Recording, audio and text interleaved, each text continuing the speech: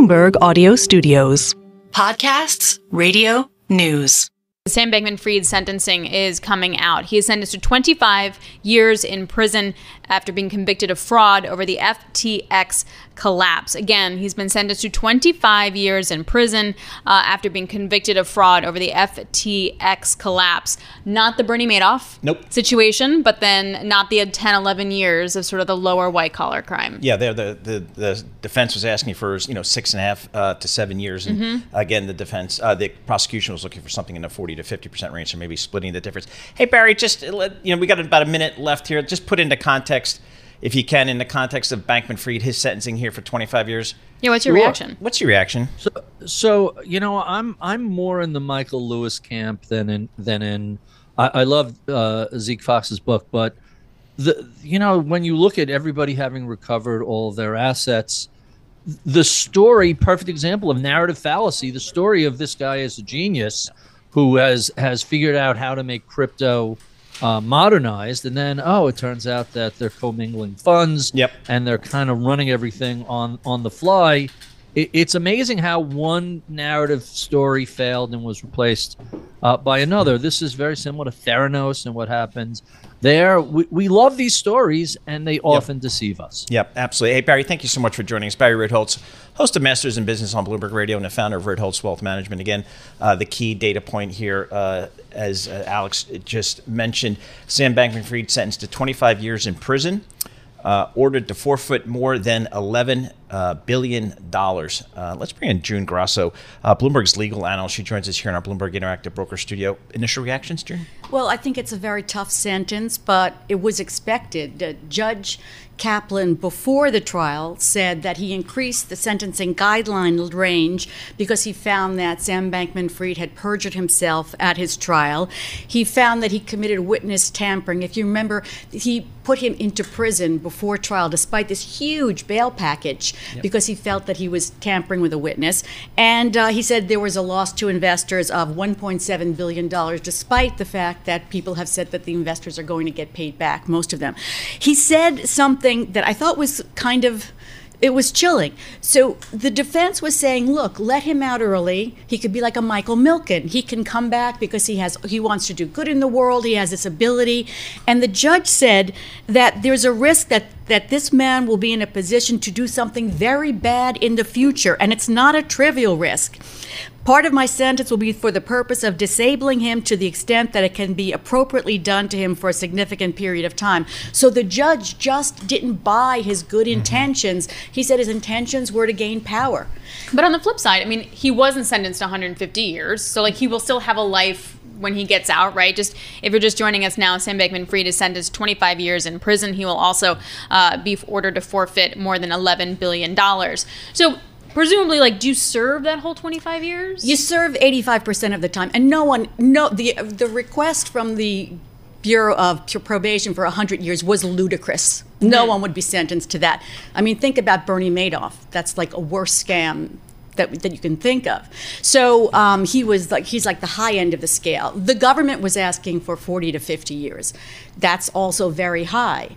I mean, think about what happened here. But I think the judge is also trying to send a message to, this has been called the greatest financial fraud in U.S. history by the U.S. Attorney for the Southern District of New York. So the judge is trying to send a message. But this judge has been so tough through the entire trial. If you remember, before Bankman-Fried testified, he had him on the stand for 3 hours outside the presence of the jury. He denied almost all of the requests that the defense made for motions to introduce different defenses that he wanted to present to the jury, different expert witnesses. So he's been tough on him since the very beginning. But I thought he should get 10 years, so maybe he'll get 20 years. In point of fact, he got 25 years. Interesting. Do we know what type of facility he will serve this time in? Is this a minimum, maximum? Where do they send? Yeah, I mean, really, he's a white collar criminal. And there's all kinds of evidence that when he's been in prison and he's been in Rikers, that he's been helping to teach some of the inmates to help with their GED diplomas, and that one of his roommate, shall we say, his cellmates, is a former police officer, and he said that he really is getting along well in prison, and he's trying to make, do the best he can. This will be up to the Bureau of Prisons. It's not going to be up to the judge where he goes. So they're going to do a report after this and determine, and also I think he might go to a facility in California so he could be near his family. Okay. And just to reiterate, if you're just joining us, FTX co-founder Sam Bankman-Fried has now been sentenced to 25 years in prison for stealing billions of dollars from customers, marking the final chapter in this case that has just captivated pretty much everybody. He also has been ordered to forfeit $11 billion. What happens now? Is there any other thing? Yes. Appeal, convo, what happens next? There is an appeal. I mean, the defense is going to appeal this. Appeals are very hard in criminal cases, and a lot of the decisions that the judge made are considered within a trial judge's discretion. So it's a difficult appeal, but yes, they're going to appeal. He's hired new lawyers. He changed his lawyers from the trial. So he has representing him now Mark Mukasey, who's a very well-known criminal defense attorney. He represented Trevor Milton and got him a sentence of 4 years when the prosecution wanted 11 years. So he didn't. So would they be appealing the verdict or just the sentence? The verdict. He will be appealing the verdict, what happened at trial, the charges, the different, for example, what I just said, the judge didn't allow him all these different expert witnesses that he wanted to testify to present defenses, and the judge cut all that off. So that will be, I think, the basis of the appeal, and whatever the defense can drag up. I've also seen things like people are getting their money back, the recovery rate is going to be okay. He has autism, he can't feel the happiness, judge said that should be reduced. Like, does that hold water? Like, what is that? Well, that's what the defense argued. The judge said he is a very high achieving autistic person, which means he's capable of huge accomplishments. But then he turned that around and said, wait, we have to be careful of those accomplishments. He's a dangerous person. So that was almost used against him by the judge. But yeah, there was letters to the judge about his autism and how that makes him socially awkward. They had experts testifying about it, but the judge didn't buy it. The defense also brought up the fact that most of the investors, it looks like, are going to be made whole. The judge didn't buy that either, despite the judge said that just that he found that the loss to investors was $1.7 billion, and that the fact that they'll be paid in full is misleading, it's logically flawed, and it's speculative. So everything that the defense put out there, the judge just rejected. So next steps here, he goes back to this penitentiary, I guess the detention center in Brooklyn? I think he will go back there for a bit until they decide, where he's going to be in prison and where he's going to serve his sentence. And in the meantime, it takes a while for an appeal to go through. You have to get all the documents and the trial transcripts and everything. So that's going to be a while. The next thing we'll hear about probably is where he's going to spend his sentence, and also, what the appeal is going to be about. That'll probably be, months and months, maybe a year down the road. Hey, joining us also in our Bloomberg Interactive Broker Studio, Peter Jeffrey joins us, Bloomberg legal editor. Jeffrey, what's your takeaway from this sentence of 25 years? Well, you could tell as the judge delivered his remarks before pronouncing the sentence that it was going to be very stiff. Nothing like the 6.5 that the defense asked for, but not at the range of the 40 to 50 the government wanted. It was sort of right in the middle. The judge hit him with 300 months. We did some quick calculations. It was 25 years.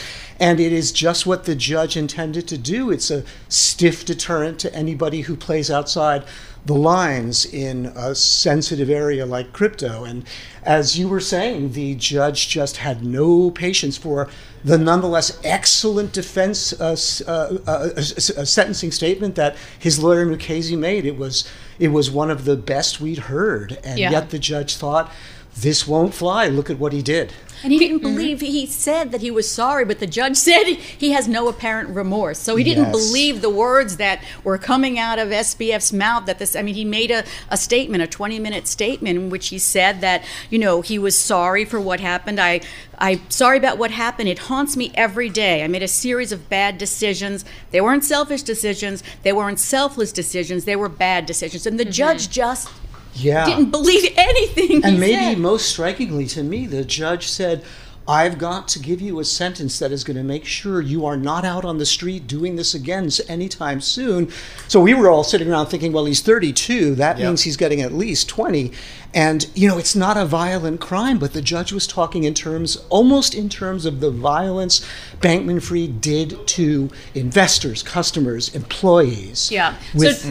Yeah. If you're just joining us, we just want to update you on the news. FTX co-founder Sam Bankman-Fried has been sentenced to 25 years in prison for stealing billions of dollars from customers. He's also been ordered to remit about $11 billion. As we just did some quick math there, he'll be 57 now when he gets out of prison. Joining us here is Peter Jeffrey, Bloomberg legal editor.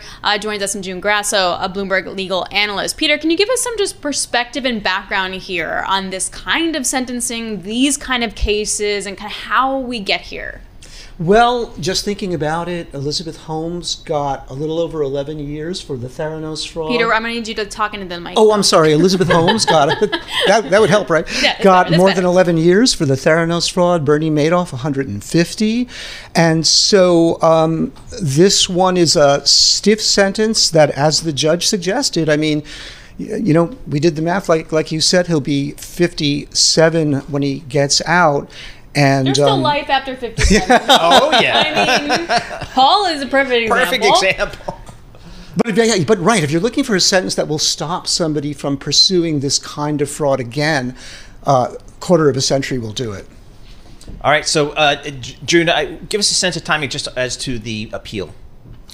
It's hard to say how long the appeal will take because they have to. It's up to the defense to prepare the papers But I mean, I think it'll be months, maybe. I mean, even a year, Peter. I don't know. Could be, yeah. Could be a year.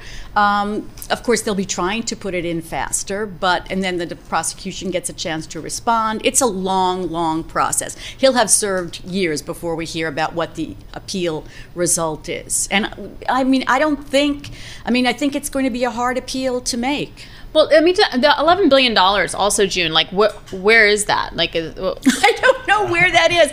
I don't think he has $11 billion. He's not supposed to have $11 billion at this point. All right, we're going to continue this conversation, but we're going to hand it off to our good friend Joe Mathieu. Balance of Power. Joe's down in Washington, D.C., and we're going to keep June and Peter as well. So, Joe, big news here coming out of Lower Manhattan. That's for sure. Paul, thanks. Of course, a story that's resonated here in Washington for a lot of different reasons and continues to. When we talk about crypto on Capitol Hill, the idea of regulating this, the stand that lawmakers take on this issue. I'm glad to have Kailey Leinz at my side today. Kailey has actually been covering this SBF story from the very beginning, remembering she was hosting our crypto show when that began and has since come down to Washington to cover financial regulations and, of course, crypto. Kailey, this is a Washington story in a lot of ways that people might not see on the surface, knowing millions of dollars were donated to candidates in the way that SBF tried to influence a lot of races. Yeah, Sam Bankman-Fried was incredibly politically active. He made donations on a bipartisan basis, but as you say, it was a significant amount of money, and he spent a lot of time physically here in Washington, actually lobbying not just on behalf of FTX, but he really became kind of a poster child and spokesperson for the industry, really advocating for crypto as a whole legislatively on the Hill, and a lot of lawmakers were quite burned ultimately when it turned out that FTX ultimately collapsed. And that has certainly continued to resonate as we talk about the difficulty of actually getting crypto legislation through. Right. The industry has had to work a lot harder on their lobbying efforts to try to delineate FTX from everything else in the industry, considering FTX was in many ways a centralized exchange, not necessarily the same decentralized model as a lot of this. But obviously this to a certain point will bring some closure to the Sam Bankman-Fried specific case, keeping in mind that he was initially charged with violating campaign finance laws. Right. They ultimately dropped the charge. So of the 7 charges he was actually convicted of back in November, including conspiracy to commit fraud, etc., campaign finance violations were not in there. So this sentencing has nothing to do with his political activity, even if it still had implications. That's a really important point, though, certainly for the people who are interested in politics and are used to what we talk about on this program. Had that charge stayed in place, that could have outed a lot of people in Washington and around the country. Yeah, it could have brought great political difficulty for many individuals, not just for Sam Bankman-Fried, because theoretically, had that been added, you could be talking about a sentence beyond 25 years today. That said, still this 25-year sentence is significantly lower than what prosecutors were asking for. Obviously, Yes. they were pitching for 40 to 50 years because of the scale of this fraud that they were describing, one of the largest in modern American financial history, with over 1 million victims, obviously $10 billion ultimately in terms of the size of the fraud. But we do have to keep in mind here that Sam Bankman-Fried is 32 years old, as Alix and Paul and June were just discussing. So this is going to take him well into late middle age, ultimately, if this sentence stands. Obviously, there will be an appeal process, but who knows how that will shake out. It's just amazing when you think about just the way human nature is at play in stories like these, considering the paradise he was living in. He had it made. He was in the Bahamas living the life he dreamt of. He's been since living in Rikers Island. Yeah, I mean, he was a billionaire many times over. And now, of course, as part of this, he also has not just been sentenced to 25 years in prison, but forfeiting $11 billion. And unclear where that $11 billion comes from. All of his wealth was tied up in FTX, which is now bankrupt. And of course, everything that can be salvaged from that bankruptcy process is going to be distributed to the customers and users who had money lost in this. That, if anything, might be one of the more redeeming aspects of the argument that he and his legal team were able to make to Judge Kaplan, was that a lot of these people will ultimately get most of their money back throughout that bankruptcy process. And so that may have helped him here. But yeah, the journey of Sam Bankman-Fried from this meteoric rise to one of the most well-known individuals, hanging out with Gisele Bündchen and Tom Brady, and incredibly popular, certainly a well-known presence here in Washington, to now someone who is going to be in prison for a very large chunk of his life. It's a remarkable story. Spending time with Kailey Leinz here a little earlier than usual on Balance of Power. If you're just joining us, sentencing day for SBF, and it is 25 years in prison. I think June Grasso was suggesting that could be knocked down, but that's the headline right now. And of course, to Kailey's point, they were asking for 40 to 50 years. So just for a little bit of perspective on this, you've been saying, of course, asking questions, Kailey, of lawmakers and regulators about crypto since you moved to Washington. This has colored that debate in a lot of ways, where lawmakers feel free to say, you know what, this is a home for criminal activity. This is not a serious investment. Before this happened, there was more momentum, it seemed, on some of these issues. Where's any of this going now? Well, it's a great question. Where it's going in the House is probably very different than ultimately the question of whether it will pass the Senate or become law, because in the House, you do have much more advocacy for the crypto industry in some of those lawmakers, including the chair, at least for now, of the Financial Services Committee, Patrick McHenry. And that committee has advanced multiple pieces of legislation that would, in some ways, perhaps legitimize the industry more by giving them the regulatory clarity they've been asking for, delineating what the CFTC or the SEC would have control over, including things to stablecoins. Not all of this, of course, related to the business that FTX was conducting, but it has been used as an example for the counter arguments. Those who are more crypto skeptical aren't in the majority in the House, but they are in the Senate. Sherrod Brown is obviously the head of the Senate Banking Committee, has been very reluctant to talk about any of this kind of legislation in any way that isn't more critical and skeptical of the industry. And he is facing a challenger of a pro-crypto advocate in his Senate race in Ohio in November, Bernie Moreno. So you're still seeing the politics around this industry playing out, and that goes well beyond just the legacy of Sam Bankman-Fried. Got you. June Grasso is standing by, the host of Bloomberg Law in New York. Before we move to a conversation with Governor Ned Lamont of Connecticut, I just want to bring June in on this. Specific to the sentence, June, what options does he have now? You've referred to an appeal. What happens next? Well, he'll have to serve 85% of that sentence unless he wins on appeal.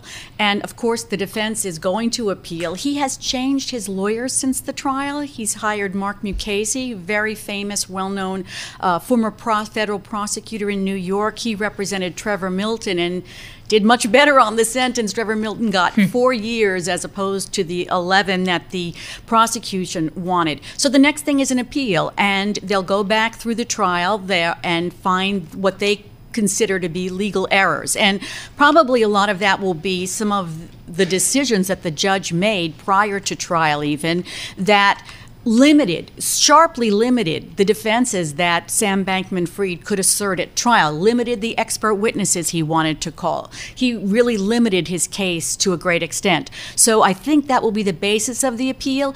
It will be probably years before we know how that appeal turns out, because it takes quite a bit of time to file the papers and have the responses. That's where we stand.